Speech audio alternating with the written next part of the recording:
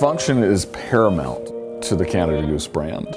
We've been making outerwear for Arctic conditions for 60 years. And the origins of the company came from building purpose-built product to protect people that work in the most extreme weather conditions in the world. Every product that we design and manufacture is inspired by our heritage in Arctic survival. Our designers feel a great sense of responsibility to make the warmest parka in the world.